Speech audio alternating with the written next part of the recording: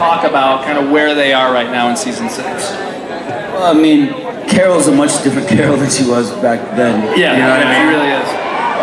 Carol's kind of like the Terminator right now. You know, with baked goods. You know, but everyone's changed so much on that show since they started. You know, it's you got a what? Yeah. It is kind of like I don't want to say brother and sister because then there's a million people that want to ship us that will hate me, and then I don't want to say yeah it's a thing because there'll be a million people that will be mad at me. But the truth is I don't write the show, to be honest, and I get yelled at all the time. People think I write the show, but I don't.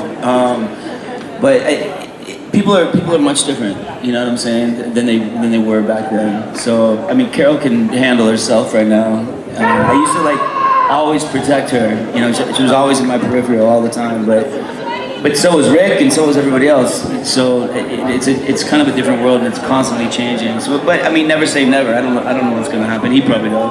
Well, listen. The truth of the matter is, I do. By the way, I know everything that happens. The worst thing is, send them shots. Everyone give them tequila shots right now. Yeah. We'll get the whole season. I have no idea what's happening. Hold on. Okay, in episode 9. Wait a minute.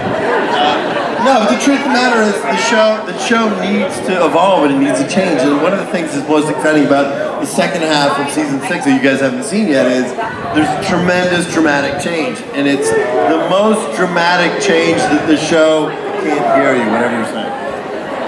But it's an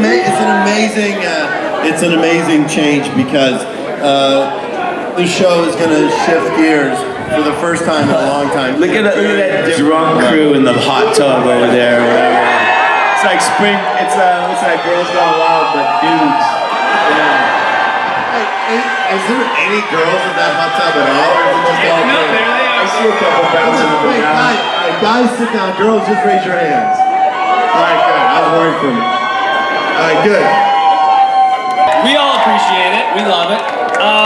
Can you talk about anything maybe you either put in the second half of season 6 or the first half? Well, I'll tell you, there was one that was in episode 5 that we had to cut out, and I was a little disappointed.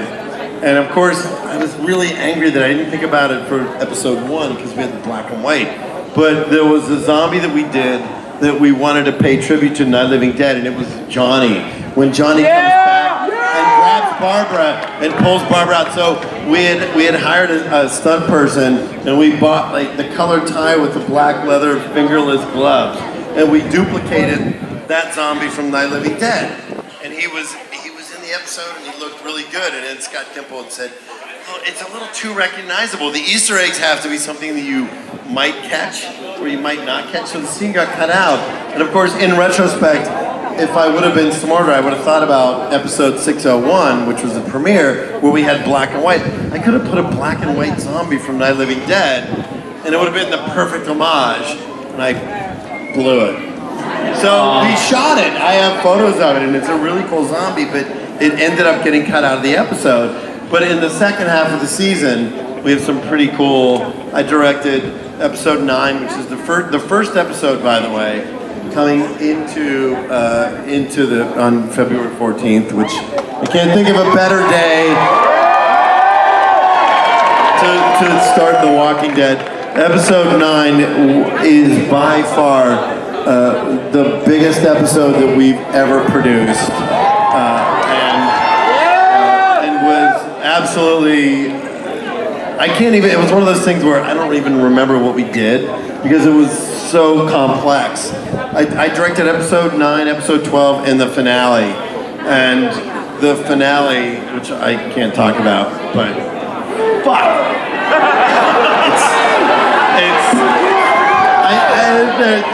There's only one other person that's seen it, and I can't say who it is because I will get fired.